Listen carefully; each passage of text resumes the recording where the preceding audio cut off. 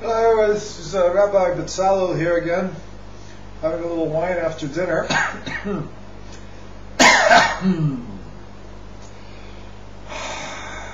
It's good wine, good Israeli kosher wine from Gamla. If you drink Gamla. The best darn wine, the best darn kosher Israeli wine on the market. I drink it, and it is good.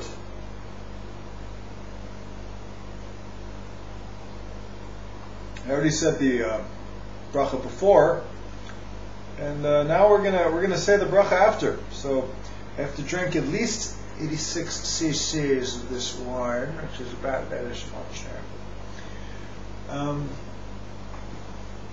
If you really want to know how much 86 cc's are, go to your kitchen and find your measuring cups. Anyhow,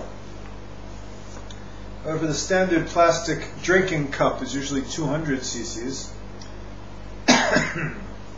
So, a little more of this wine.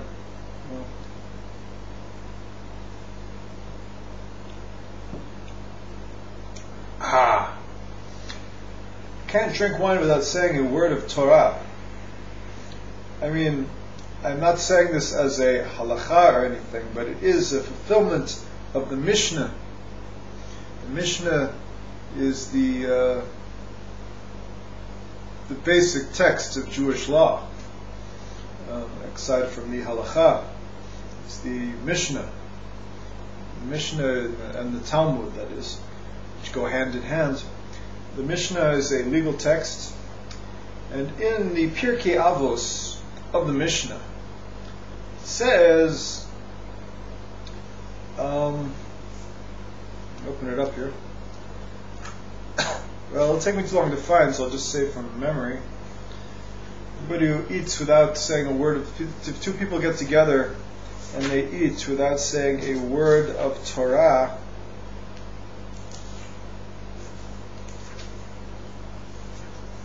it's as if they've eaten from the sacrifices of the dead, like the living dead.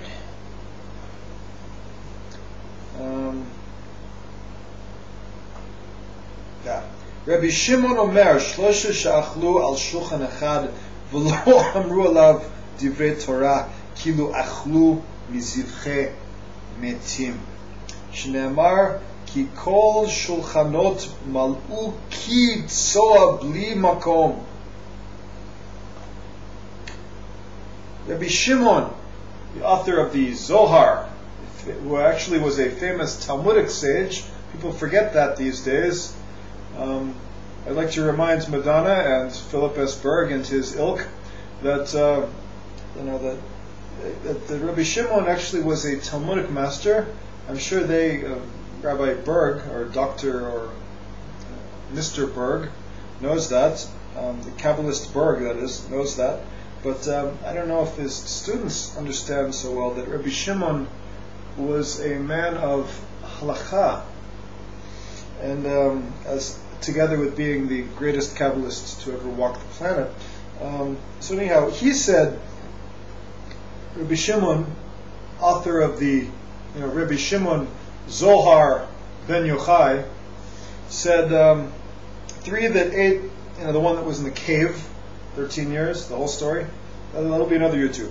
He said that three people who ate together at one table and they did not have one word of Torah between them, it's as if they ate from the sacrifices of the dead. As it is written, all of their tables are filled with vomit and crap.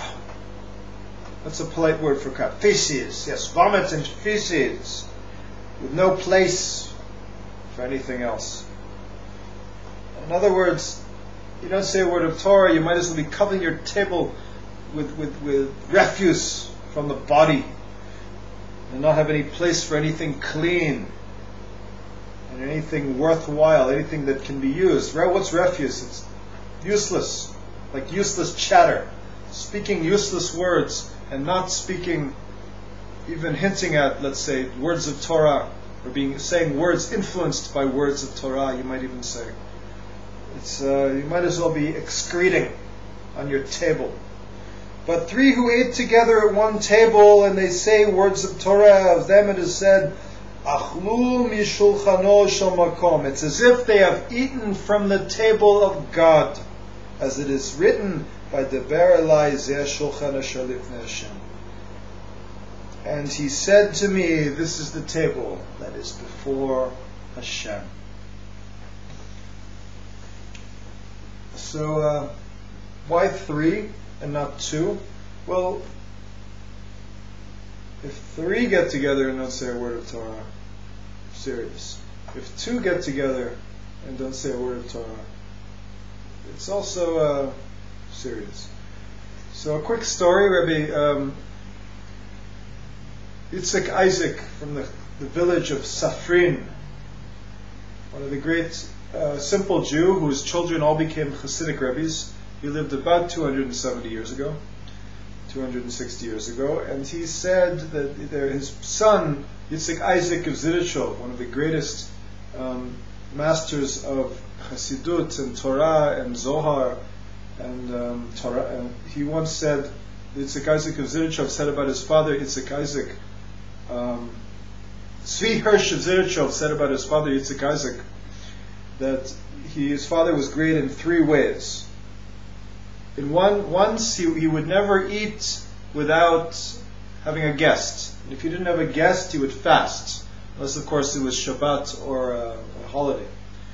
And whenever he ate, he always said a word of Torah. And the third one was, he never spoke about other people, whether for good, praising them, or whether to their degradation, or to their saying bad things about other people in any way, what we call Lashon Hara.